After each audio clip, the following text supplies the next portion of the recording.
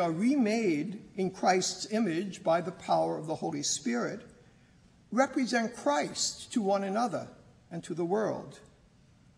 Christ identifies himself with them. Especially is this true of the saints, those who allow themselves to be totally transformed in Christ.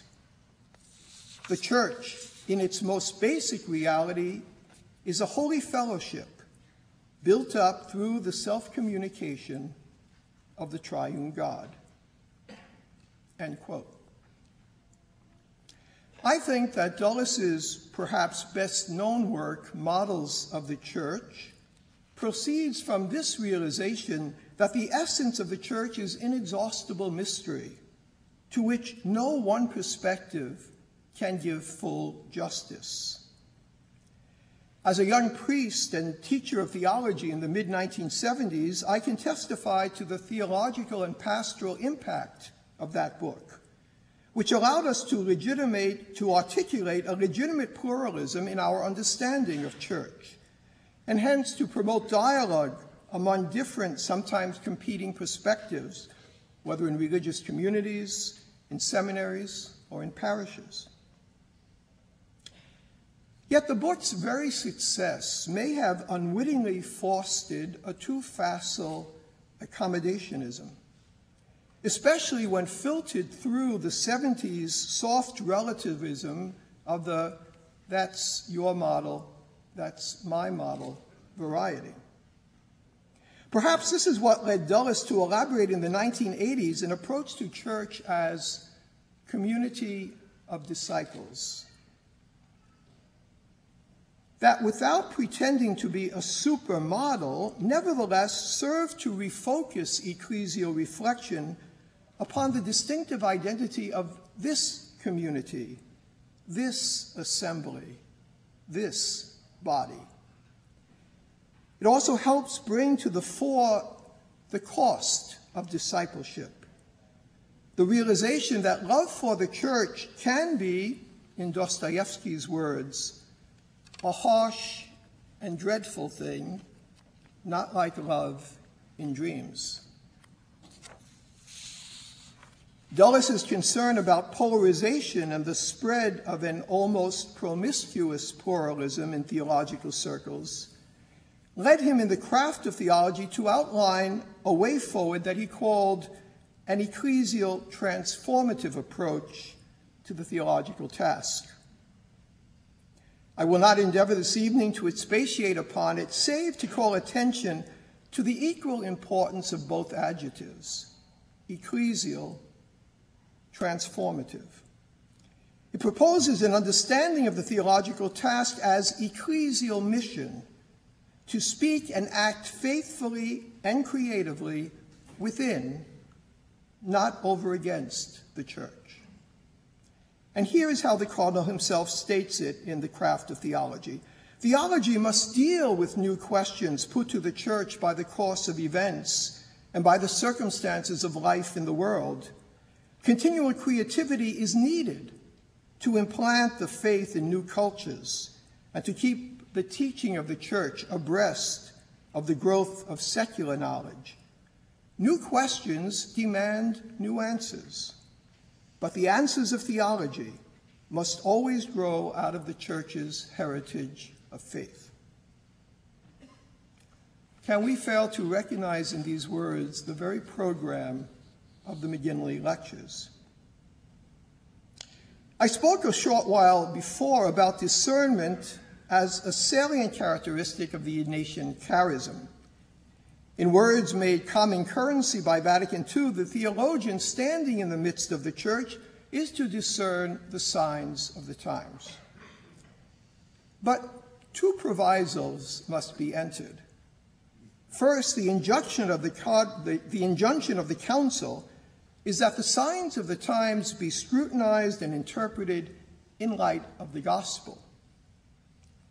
Secondly, since the church is immersed in history, the signs needing discernment in 2008 may not be in all respects the same as those prevalent in 1965 at the Council's conclusion.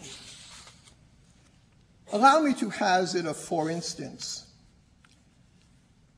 I have suggested in other places that a great achievement of the Council was the recovery of a more ample notion of tradition, a suggestion with which Cardinal Dulles has concurred. I developed this further by distinguishing two understandings of tradition. Tradition as tradita, those things handed down, the deposit of faith, if you will,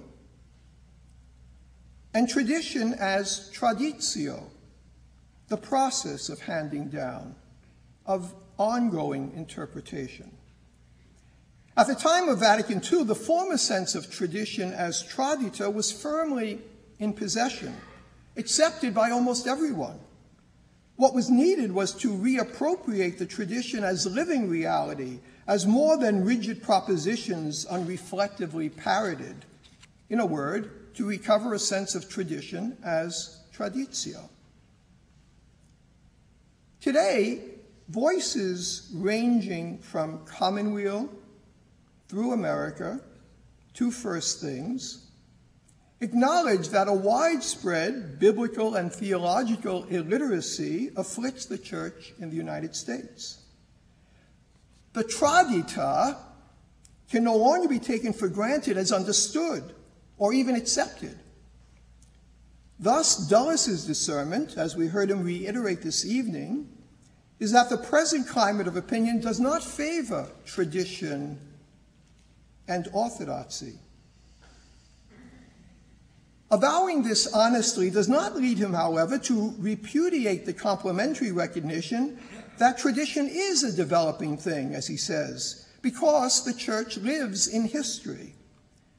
Rather, it spurs him to affirm with one of his heroes, John Henry Newman, that, quotes, tradition develops in fidelity to its own deepest principles.